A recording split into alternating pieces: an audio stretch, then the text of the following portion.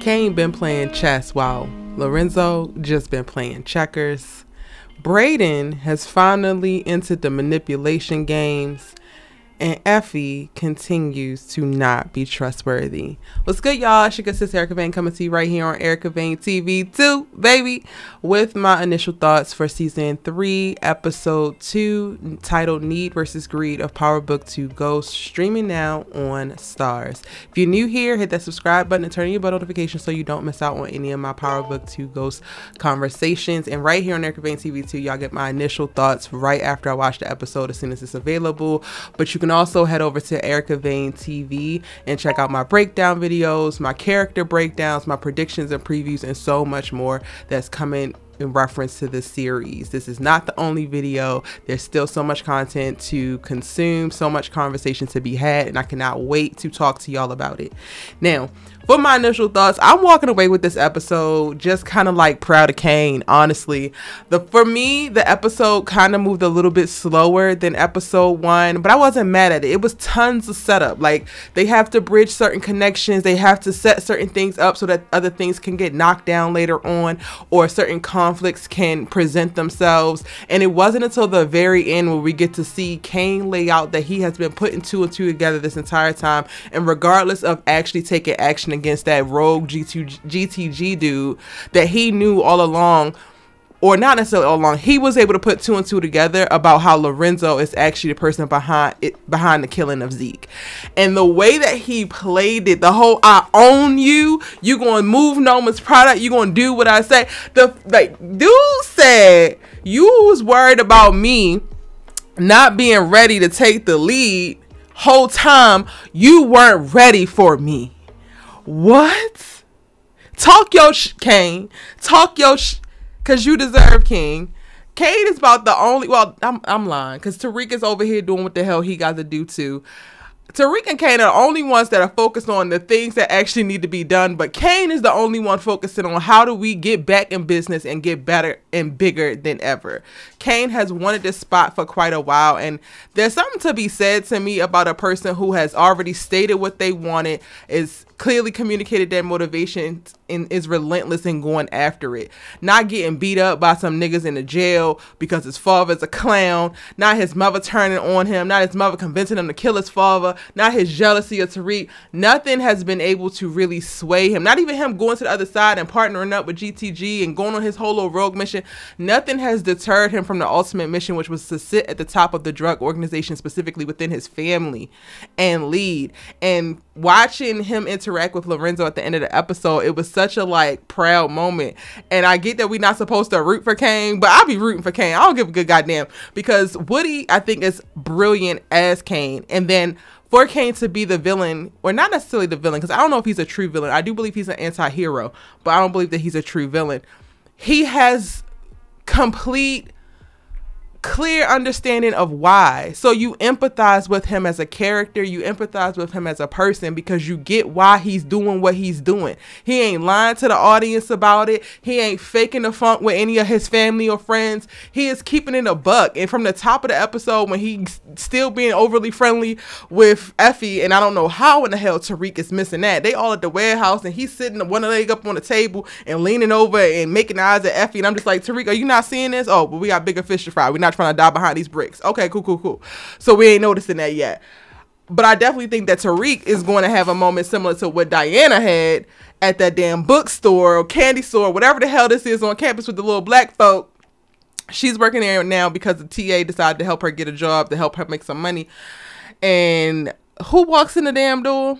And then she decides to tuck herself away. Tariq and Effie, and they kissing all on each other and being all cool. Even though when they go up to the register, Effie wants to pay for her own stuff. And I'm just like, all right, girl, we get that you independent, but also you was just crying about student loans and yada, yada, yada. And this is supposed to be your man, but he can't buy you a damn water. But that's neither here nor there.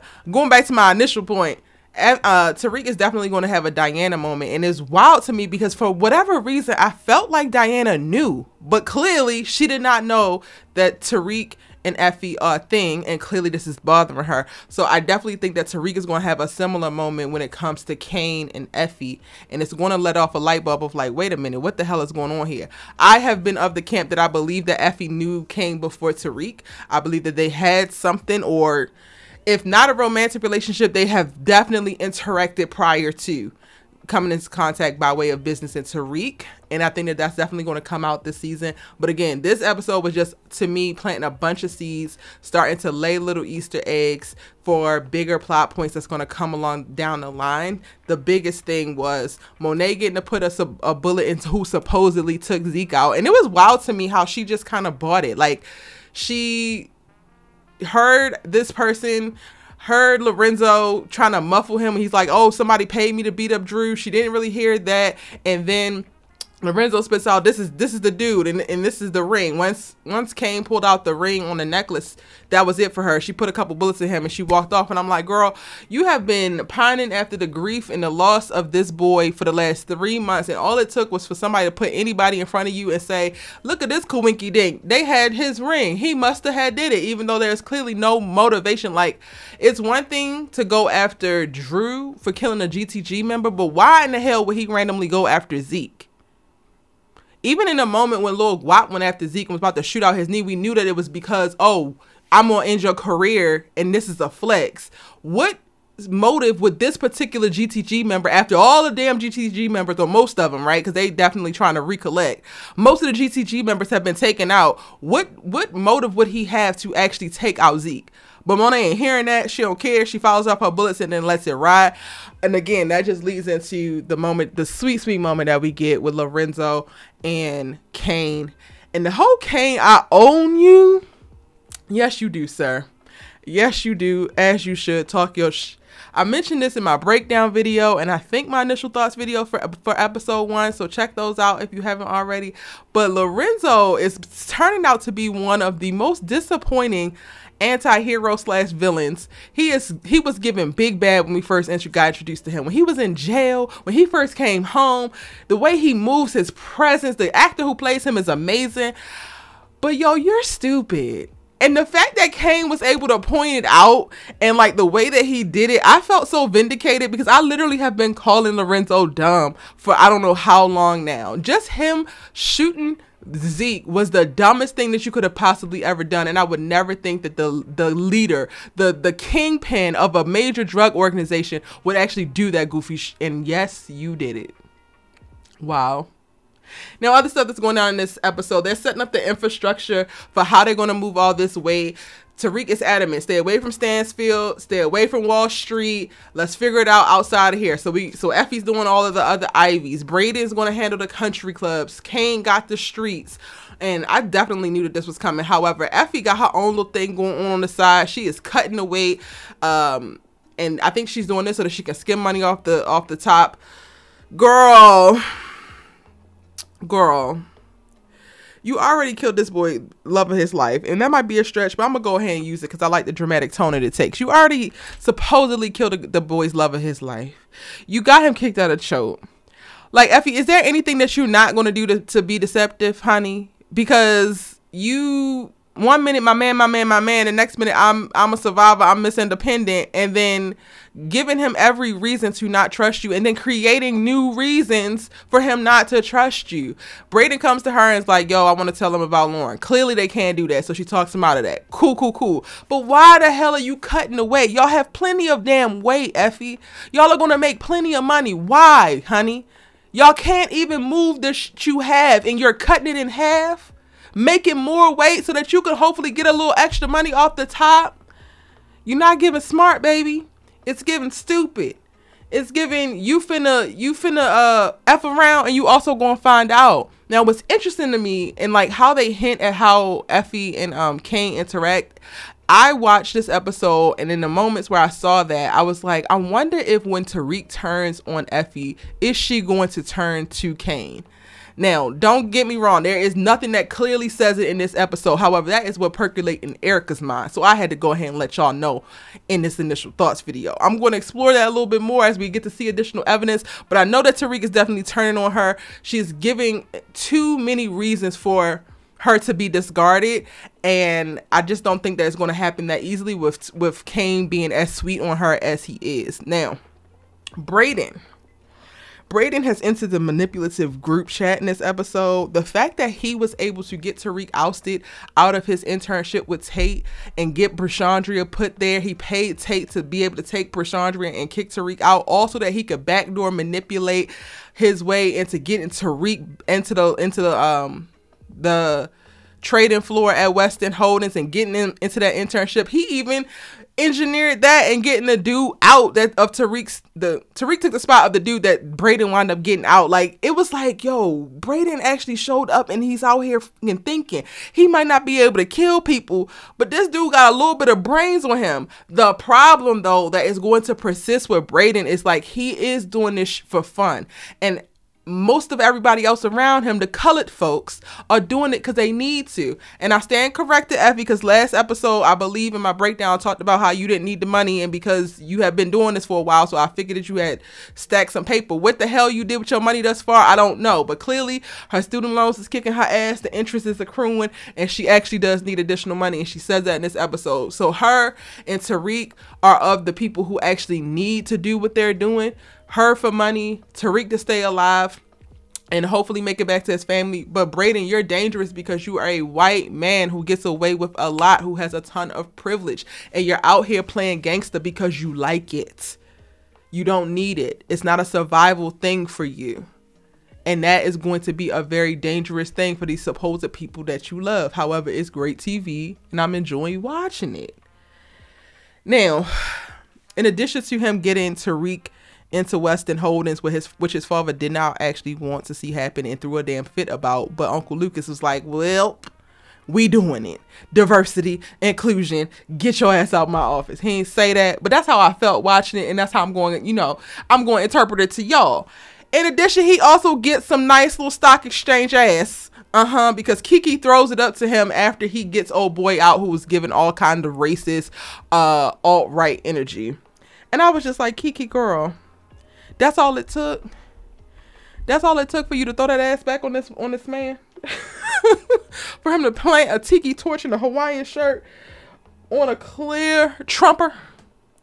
I guess, girl. I hope that he put it down and you damn enjoyed it. I don't know where this relationship is going to go with Kiki and Brayden, but we probably going to get some very, very interesting dialogue, some interesting sex scenes, and a wild ride before they peter out and or implode. So again, it makes for great TV. I ain't mad at it. What else happened in this episode? Monet gets stopped by Whitman. Whitman has become the big key to the potential task force. He comes in and puts 2 and 2 together for Blanca and Jenny, because they cannot move forward. They don't have enough to go off of because they're looking at one potential thing and they're so focused on Tariq that they totally miss Monet Tejada. But he had been working in the background. He even pulls Monet over in this episode to make sure that he lets her know his plan. When they do this, I'm like, wow, your ego is running amok this much. If you just coming for somebody, won't you just do it? Why do you gotta stop them and let them know, I'm coming for you, I'm gonna get your ass? Who does that? I promise you, it'll never be a day in time where I'm going to profess to my enemies that this is what I'm going to do, step by step by step by step, to get your ass. I'm just going to get you. That's it.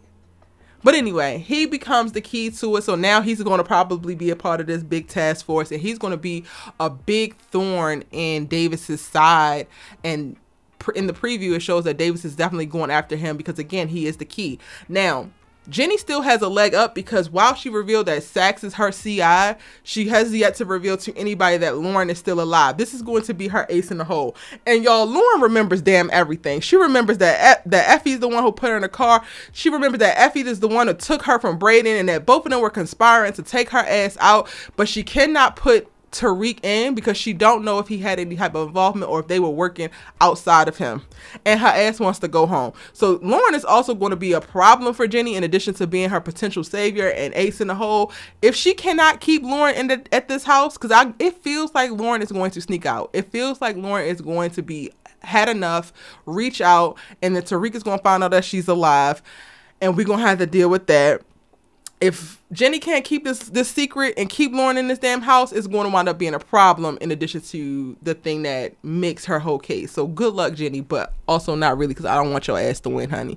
Saxe, honey, go ahead and count your days. Go ahead and count them.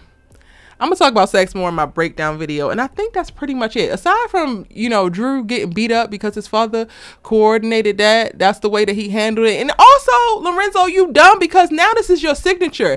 You had Kane beat up in jail because you ain't like what the hell he had going on, and clearly you hired this man to beat Drew up randomly because he's been walking around for months after killing this boy, and nobody knew except for people in the family. This like literally had you written all over. There's nobody else that would have been able to reveal that information, and you are the one who likes to do this goofy shit. I can't. Anyway, Drew gets his ass handed to him and also gets vandalized and on the way to try to support Everett for his, you know, signing whatever. And Everett, I get what you're saying, but also go to hell, because you've been entitled, you've been ridiculous. Like, he makes a statement earlier in this episode, and he's just like, I'm going at the pace that I can. Don't be greedy. Don't be greedy with my man who wants me to come out to a public event with him to support him and be there with him because it's so damn important, but nobody can know that that's my man. What? Don't be greedy and hide myself? Don't be greedy and silence myself and my truth? Like, some of the stuff, I get it, Everett.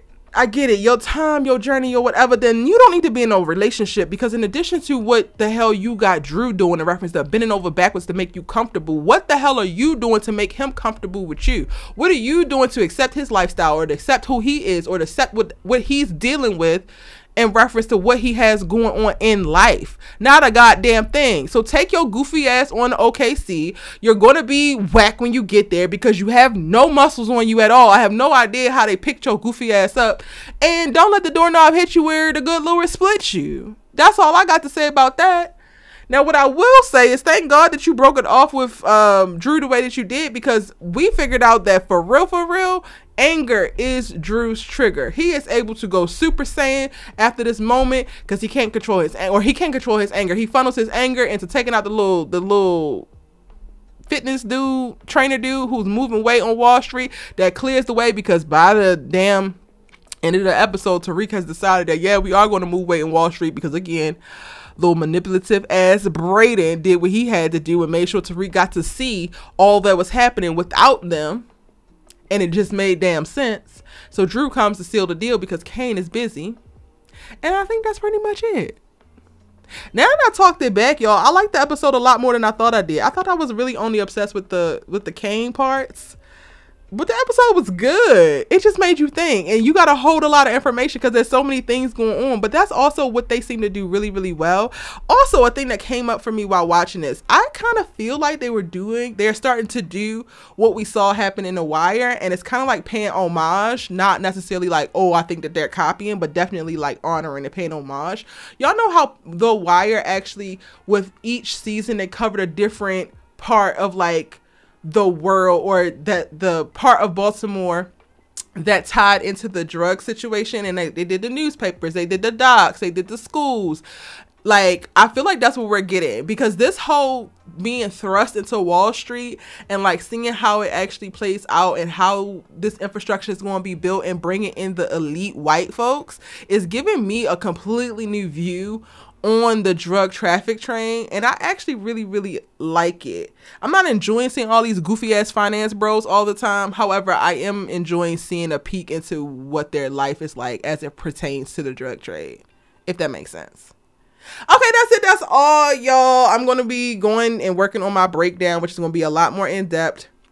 Again, subscribe here and subscribe to Erica Vane TV for that, so that you don't miss out on any of those videos. And drop your comments, drop your initial thoughts, drop your spoiler alerts and everything in the comment section down below, and I'll see you in the next video.